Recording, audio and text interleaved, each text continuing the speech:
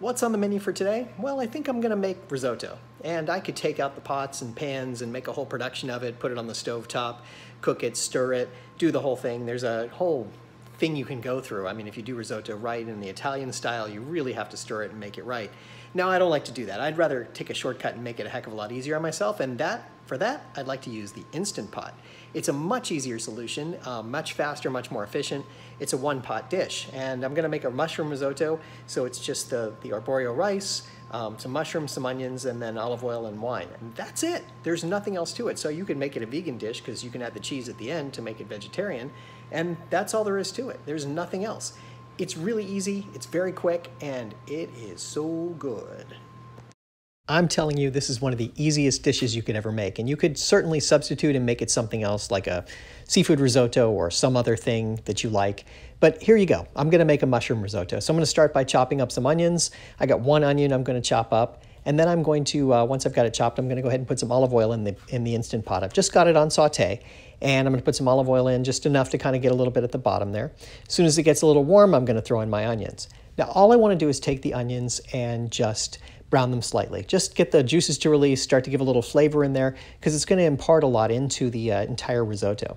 So give them a little stir, cook them around. It's going to take about 5 minutes to do the cooking that you want to do to get them to the point where they're slightly brown and really tasty. You can start to smell their fragrance as they're cooking. Now, what I'm going to use is arborio rice. This is the most important part of building a risotto. You have to use the right kind of rice. When you're ready and the onions are all nice and sauteed, you're going to put 2 cups of rice in here. Don't have to do anything to it, just put it in the Instant Pot. It's still on saute, and you're going to go ahead and just start moving it around. What you're going to find is it goes from being very white to sort of translucent to white again. And when it gets to be white again, throw a little white wine in there. That'll give it just a little bit of flavor and give you a little moisture and deglaze the pan just a little bit at the bottom, so that way everything's coming in. Now for the mushrooms, I'm going to use some baby bellas, some shiitakes, and I have a bag of mushrooms that are frozen from Trader Joe's. And I'm going to use that combination of mushrooms to get a lot of flavor in there. I want a really good mushroom flavor in here. So I'm going to chop them all up and throw them in. They just need to be chunks. And as soon as they're all in there, I'm going to stir them up, and I'm almost ready to start cooking. It's that simple. There is nothing more to this than this. This is that easy, and you don't have to stand at the pot, stir it. You don't have to do anything. You're just going to put them in and basically walk away. Now, there is one other ingredient we're going to need, and that's going to be a little bit of vegetable stock. So we take the vegetable stock we've got. We need about 4 cups of vegetable stock to this 2 cups of rice and the mushrooms we have in there. So we'll use this vegetable broth we have. We'll put the 4 cups in, and we're ready to start cooking as soon as we get them in there. And like I said, if you wanted to do some variations on this, you want to make some adjustments, maybe make it more of a vegetable risotto, seafood, anything else that you want to make it, you can certainly do that. Just make some variations on your own.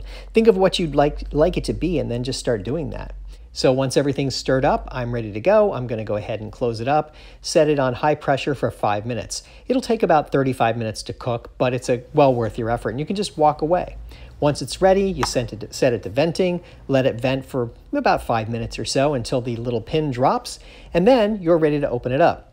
So it's going to be a little bit loose like this, a little bit liquidy, but that's okay. You're just going to give it a little stir, give it a minute or so, and here's what we've got. We've got this delicious, delightful risotto that's ready to eat. You can add a little Parmesan cheese, a little salt, and you are good to go. So good and so easy.